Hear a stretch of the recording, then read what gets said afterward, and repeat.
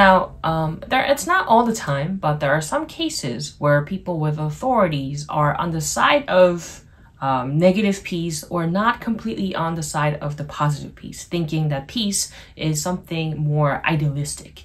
Now, in this case, I think it limits a lot of situations where civil society, even young people, to receive and understand what positive peace is because of the lack of understanding, due to lack of education.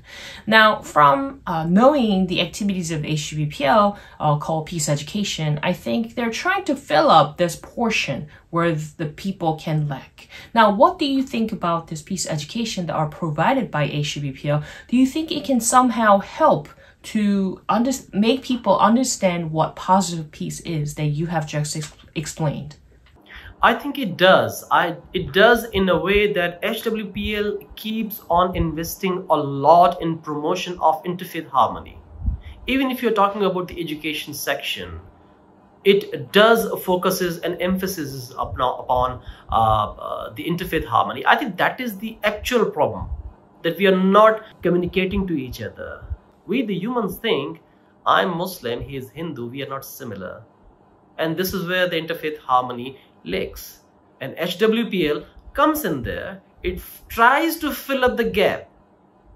The preamble of HWPL does not say that only a specific religion type of people could become the member. Does it say? It does not.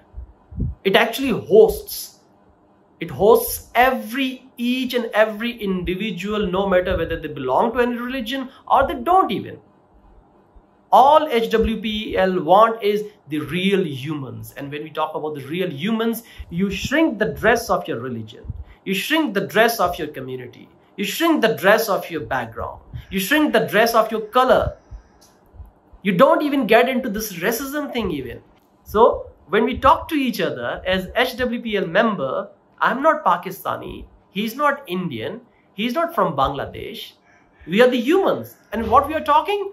The peace. Contact with each other. Interfaith harmony. Loving each other. Brotherhood.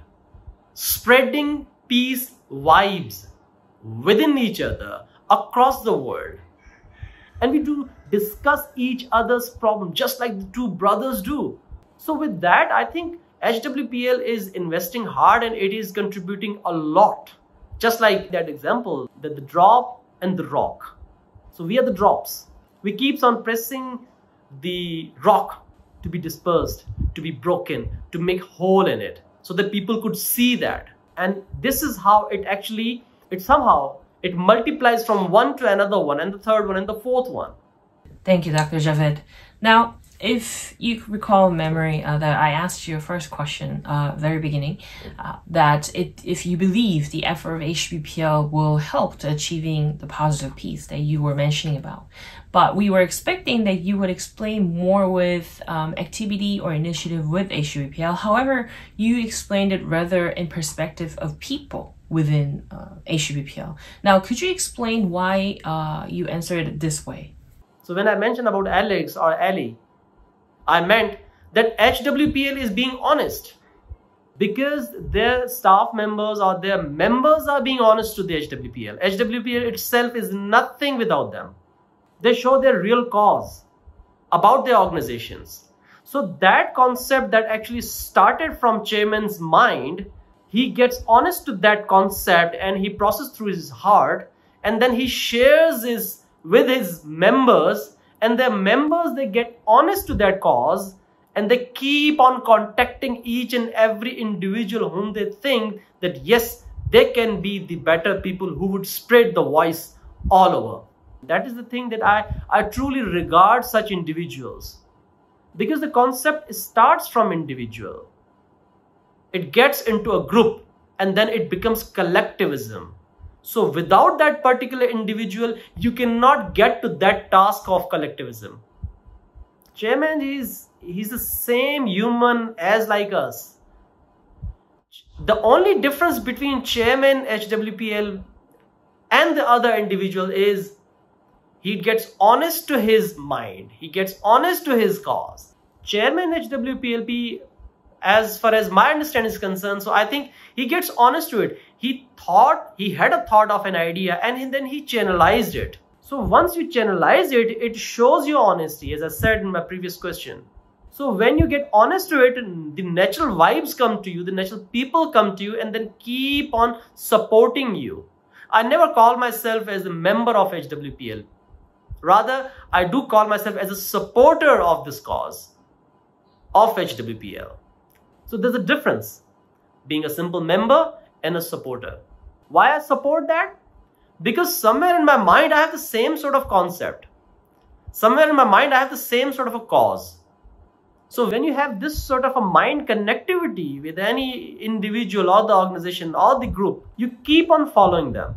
I do have this sort of a mind and heart connectivity with Chairman's cause.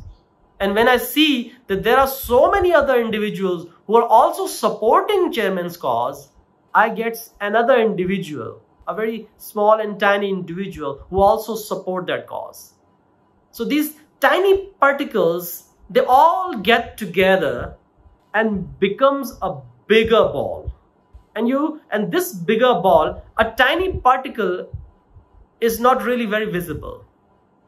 But a tiny particle, just like Chairman HWPL, he comes up, he tries to get other particles with him, and it gets bigger, bigger and biggest. So when it becomes biggest, people look at it and people would follow it.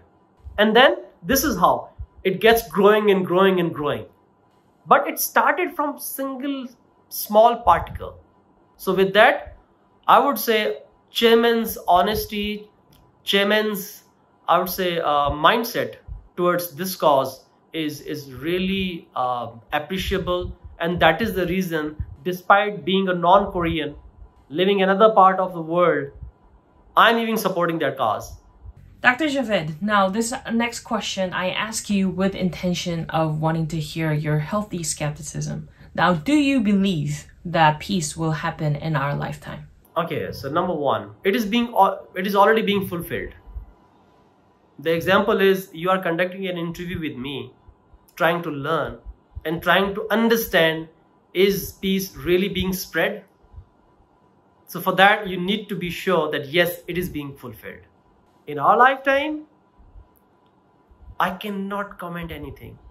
But what if it is not happening in our lifetime? What about the second generation? What about our generation? What about our kids?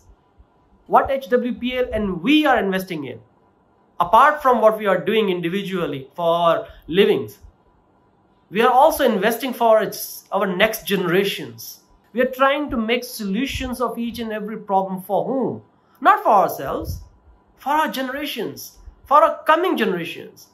Our generations would be enjoying it. But what else we are giving it to them? The peace of mind, the peace of their heart. Our generation should understand the reality of their lives, the actual essence of their lives, the actual enjoyment of their lives. They should feel proud of being human, not animals. So peace is ultimate. Peace is something that you cannot rip it out. Darkness would never ever stay always. A small amount of light comes in and smashes the darkness. Have you ever woke up early in the morning, like 4 a.m. in the morning, and you see sun rising and killing the darkness? And then sun keeps on rising. It gives you the full light. It gives you the energy. Peace is the light. So you keep on pressing hard. You keep on raising the sun. The light comes and the darkness goes. It washes out. But for that, each individual need to understand their own lives first. You should understand the importance of your own life, the basic concept of your own life. And then you keep on spreading the information to the others and helping others. So it will definitely happen. It is happening already, by the way. And we should feel proud of it. That yes, we are the part of those individuals who work for peace.